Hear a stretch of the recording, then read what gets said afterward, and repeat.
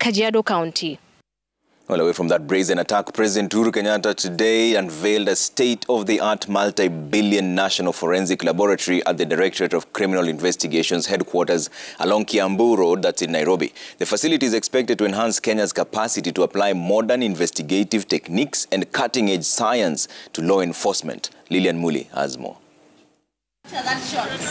The forensic lab is the first of its kind in East and Central Africa. The government has invested heavily in the constructing and equipping of the lab with the relevant state-of-the-art equipment in the 10 specialized labs within the facility. Speaking during the commissioning of the lab, President Uhuru Kenyatta said the long-delayed project had robbed Kenyans of the opportunity to make full use of the potential offered by technology and advanced science in unraveling crime.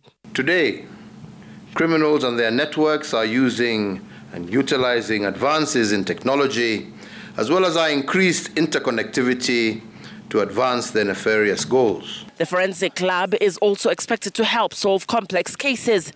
As we aspire for a Kenyan where every citizen, enterprise and organization has digital access and the capacity to participate and thrive in the digital economy, a new wave of crime is equally emerging that involves such things as swim swapping and the typical Tumakwahi number syndicate, all of which we must deal with properly.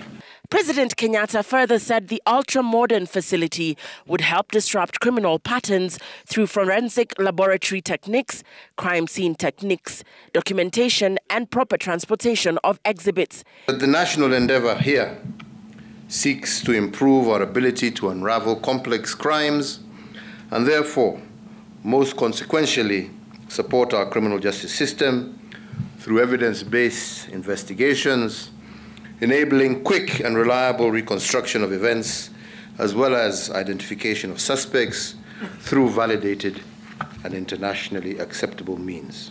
He added that the new forensic lab would protect police from unfounded allegations and directed the National Police Service to introduce professional development programs on cybersecurity for all officers with criminal investigations. It will also protect our police officers from unfounded allegations that have been there in the past.